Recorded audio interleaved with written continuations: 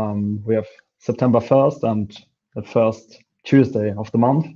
And that means a legal update from our lawyer, Yvonne Bachmann. Hello, Yvonne. Welcome. Hello, dzień dobry and guten Tag. Hi. I hope you guys can hear us good, and if you could verify this and give us an okay in the chat if everything is fine with the voice, and then we will just start off with the first topic.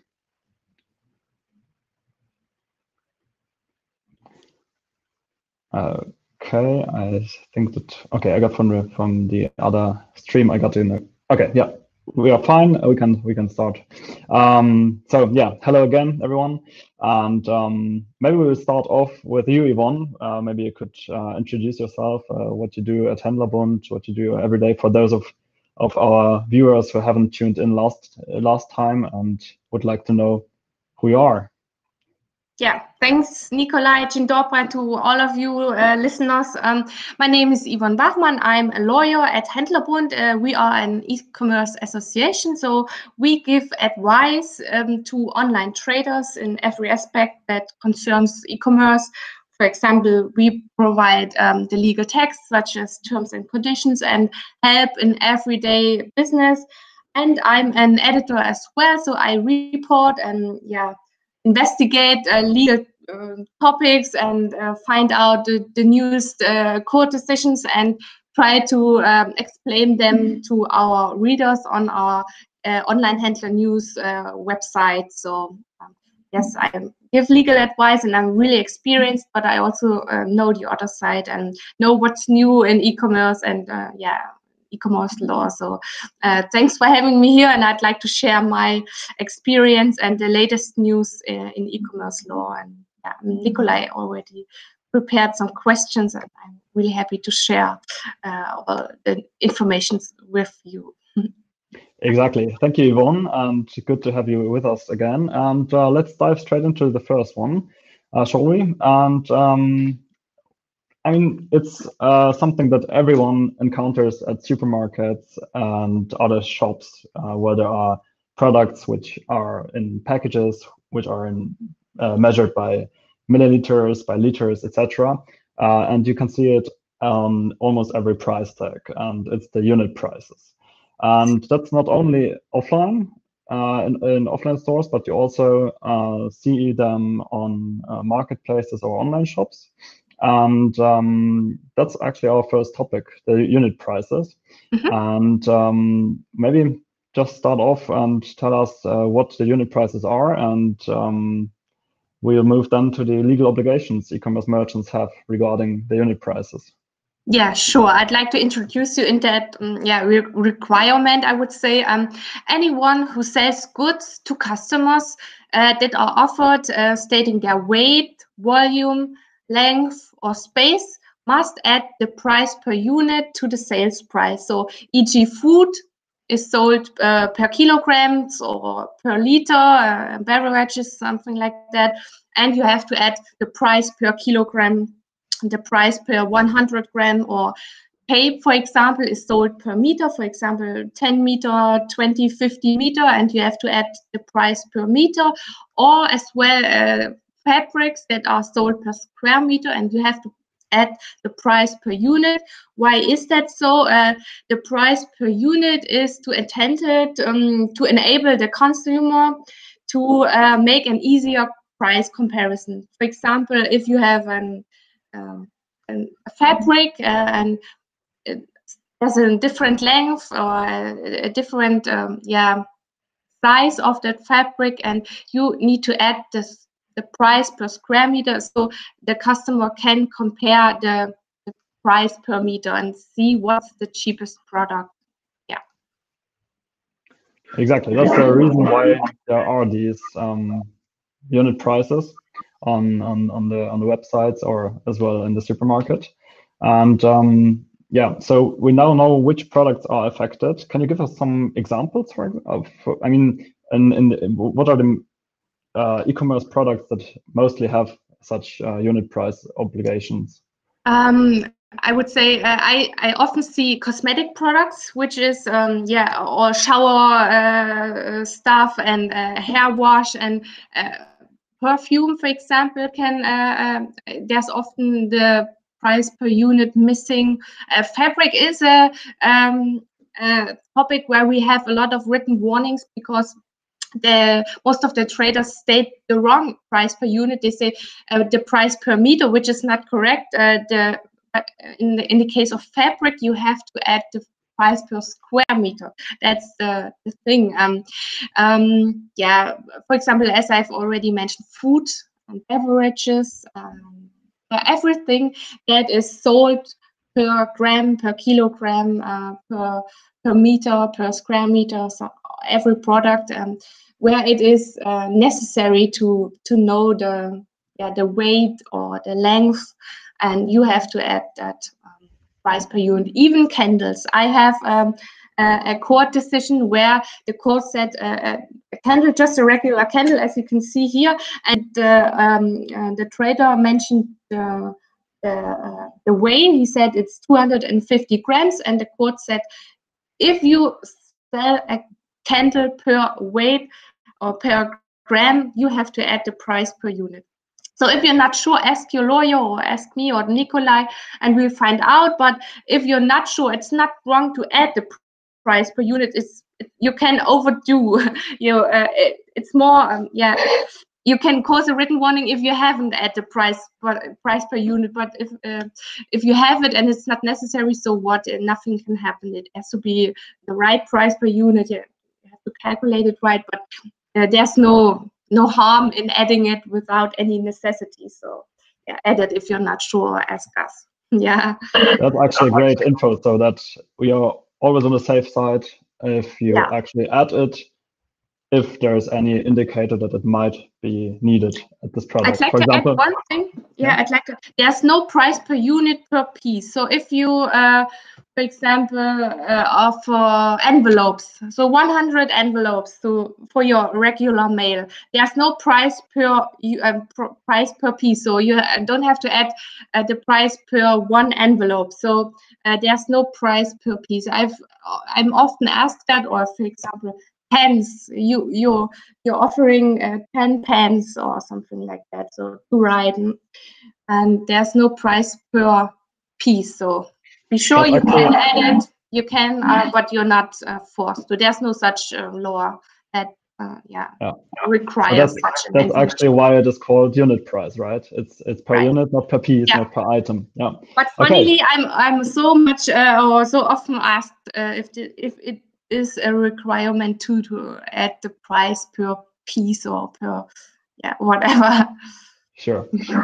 Okay, so I think we are done with this one. Is there any question? If there is any question, please ask us in the chat, and we will answer the question in the Q&A round at the end of this episode. And now let's move on to the next one, which is some classic topic. I think we've had it. I think some day also during e-commerce news.pl live.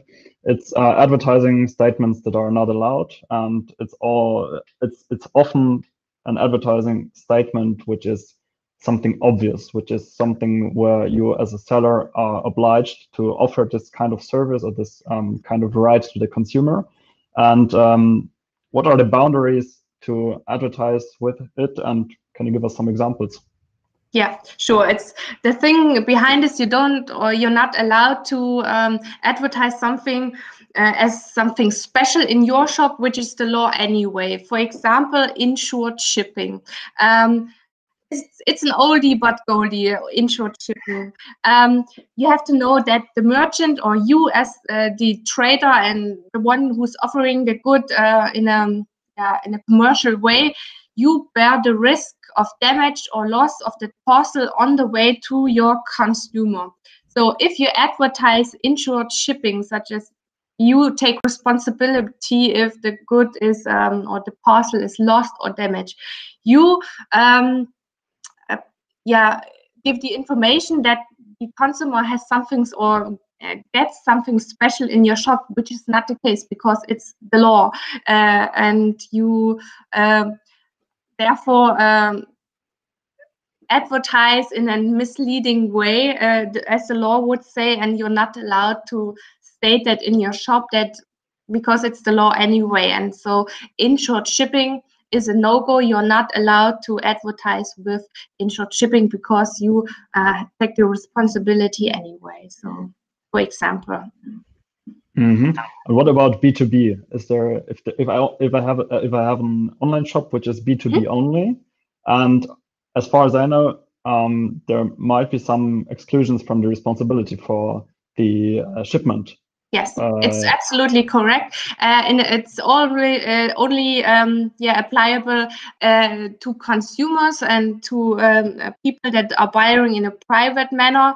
But if there's a commercial shopper or someone that's buying for his own shop or for a business or something like that, B2B, classic B2B shop or B2B sale, there's the complete different legal way, because the buyer takes the responsibility, the commercial buyer takes the responsibility. And if you state that even commercial buyers in your shop are insured shipping because you take the responsibility freely and voluntarily, so you can state it because it's not the law. You give more, and you're allowed to advertise with something you're providing or giving more than the law. So exactly, to sum it up, you actually are always allowed if you give something extra than what is required from law, but actually you have to know what is required by law, and that's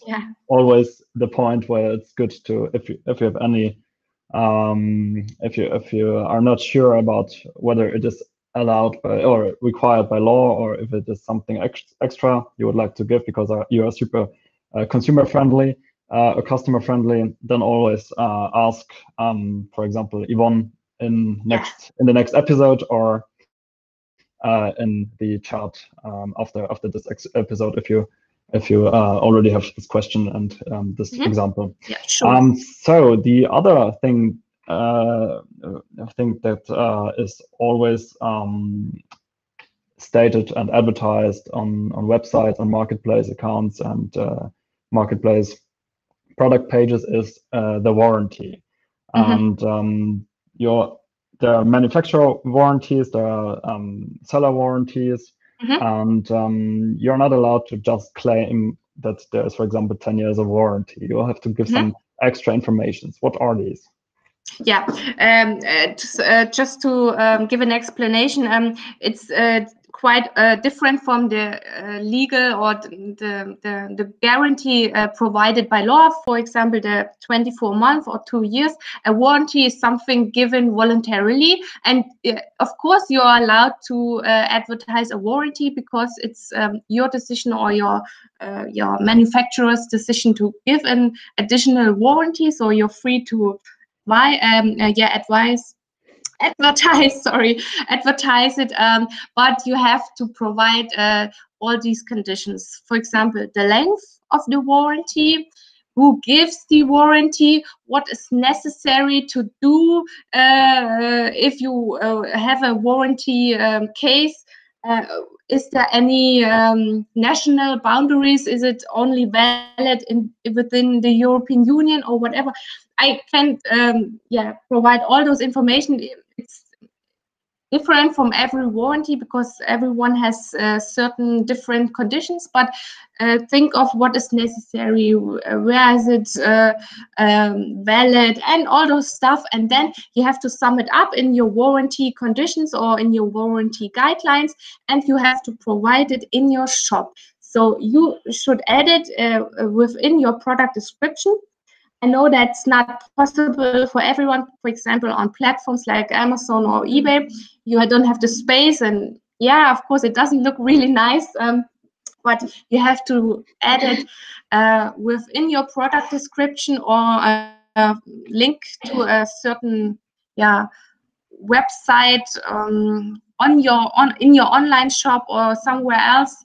But be sure the link is valid, or there's certain there's that information you need, but to sum it up, you have to have warranty conditions, full warranty conditions, and you have to provide them in your shop or on a certain website that the customers can have a look at it. And that's the requirement. And it's a really, really common reason for written warnings.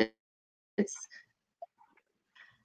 so one of easy to it's the top 10 of it's within the top 10 because it's so easily to state that 5 years of warranty, 10 years of warranty, but there's no description, and your competitors love that, so they can go to their lawyer and send a written warning.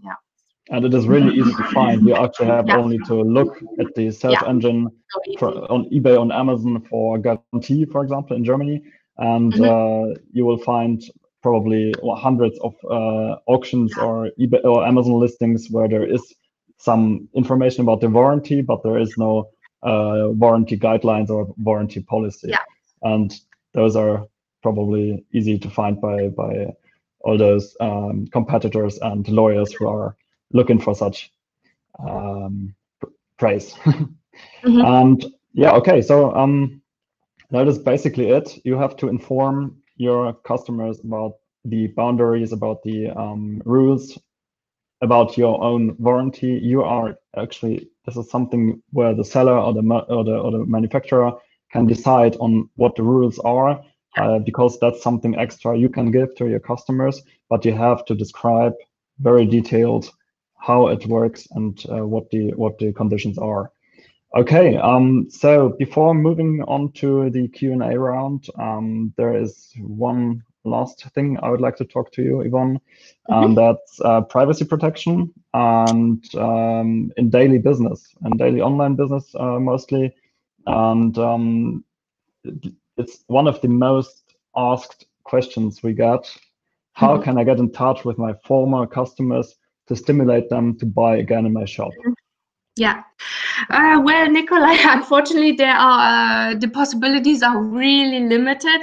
So one legal option is, of course, to send the customer, your customer or your former customer, a newsletter. But the thing is, he hasn't given his consent prior you send the email. So in most of the cases, it's not the case. So there is no consent of your former customer or that he's agreed to any newsletter or email advertising. So in addition, you can send regular mail, which is really unrestricted, I would say. So you can send him a letter and a flyer or something like that. But most of the possibilities required consent, which in most of the cases we don't have. So I have to say that I've seen so many shops, and the requirement is if you collect the email of your customer the first time, you have to inform him that you like to send him newsletter and mail advertising, and you have to consent in that step. For example, he gives his email the first time, and I haven't seen any shops in my 7 years that provided that information on provided that checkbox in the shop. The second requirement is you have to advertise things that he bought previously. So if you have a shop for exercising stuff, for example, pants and training shoes, and he bought, for example, a pair of Nike shoes, and you're not allowed to advertise with the newest Nike shirt. So, for example, other running stuff, it's not allowed. And so the options are really, really limited. So you need, basically, you need the consent, or you can advertise by regular mail. And maybe you can think of anything else and ask me, but that's the bad news, I would say. Okay, so just to make this clear, you are under no conditions allowed to contact your customer, even if it's regarding some similar products, or is it like is it an exclusion? Can you contact them? Sorry. Yeah. So do you always have to have the consent of the customer, or can you contact him regarding some products which have been, or some similar products?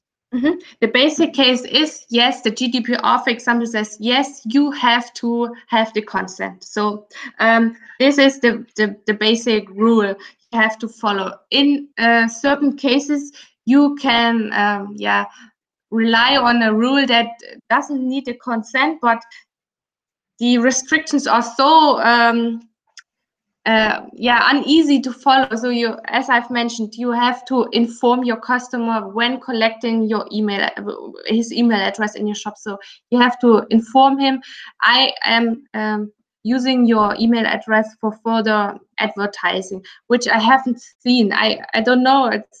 It's basically it's easy to get that checkbox, but no one actually has. You can. But you can add it, and then you can advertise similar products, and in that case it would be possible. Yes. Okay. So I think that's, at least to me, it's clear, but if there are any questions from our viewers, please don't hesitate to ask them in the chat and we will answer them. And let's move on to the next often asked question in regard to privacy protection. Can I call a former customer, B2B or B2C? Are there any differences? But can I make a phone call to one of my former customers? Or is it the same like with the emails?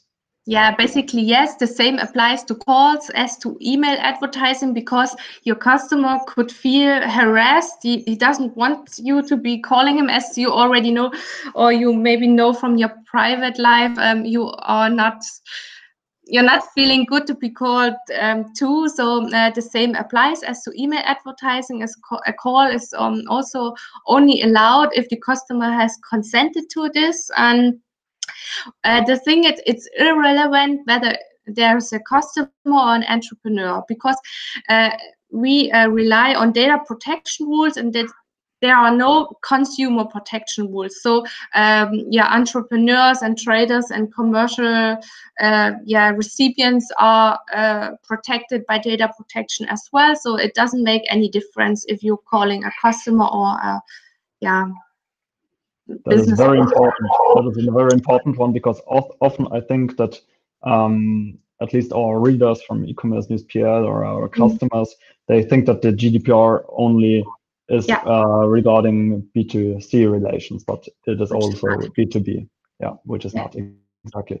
Okay, but what if there is a problem with the order? What are the boundaries of calling or mailing my customers? How long am I allowed to call my customer when there is a problem? As I've already mentioned, the basic is the consent, but there's also some exemptions. For example, you can call or email to process the contract, or if there's any trouble with the contract, you're of course allowed.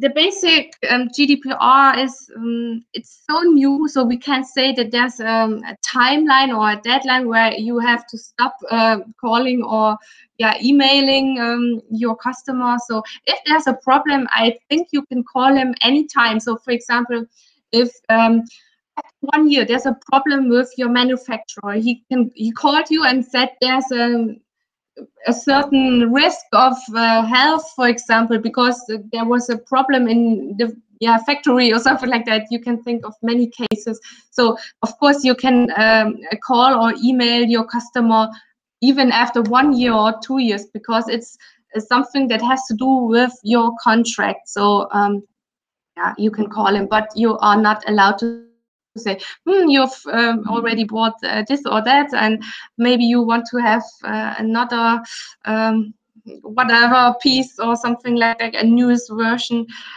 So this is, or you should also not combine something with concerning the order and advertising. So should leave it out of any advertising. Just be neutral, say what you have to say concerning the contract, and that's it. So that's my suggestion, I would say. That's from the legal side. The reality is different. I know. we always we always tell you, dear listeners and viewers, we always tell you what is from the legal side. Yeah. Reality is always your choice, whether Of you do course. it this way or the other way. We inform you about the risks and what is allowed, and what you choose to do is always your choice. So as we are also consumers, we have a lot of emails in our mailbox as well, and maybe Nikolai too, and we've never consented to any of these newsletters. So I absolutely know what I'm talking of from the consumer side and from the merchant and trader side. Exactly. So one last thing about the privacy protection in daily online business. What if the customer gave an unjustified product review or seller feedback, for example, or merchant feedback on Amazon? For example, before the problem with the order has been solved, can I call the customer and just tell him or ask him to remove this review because it's unjustified, and in the end we fixed all the problems, and the customer is in the end actually satisfied with his purchase, but for example he forgot about this negative feedback or review? What can we do about it? Yeah, well, the thing is, you have to know that the customer or everyone is legally allowed to give a bad or negative review. So it's freedom of speech. So to call him just to say that he should remove his bad review or add something or overthink, I wouldn't say, because I wouldn't say to call him, or I wouldn't recommend to call him, because he could feel harassed. I would say it basically has nothing to do with the contract. So at the moment, there are a lot of decisions in Germany where the court says he is allowed to say that he doesn't like your customer service. He is allowed to say that the product sucks or something like that. So you can't do anything against it because it's freedom of speech. And so there are no court decisions if you are allowed to call after a bad review or because it's an unjustified review, but I wouldn't recommend it at the moment. So maybe, I don't know. I maybe you have an idea what you can do, if you can send him a voucher or something like something to maybe make him feel a bit better, and they remove that bad review and we give you a $5 or €5 voucher. But as far as I know, it's problem with Amazon guidelines, for example, like that. It's always not easy, but I wouldn't recommend. Okay, so you can bribe the customer, but only if the marketplace allows it. Okay, so you always have to consider whether the risk of legal consequences is higher or than the negative consequences of the review itself, because sometimes reviews and feedbacks can be destroying to the business.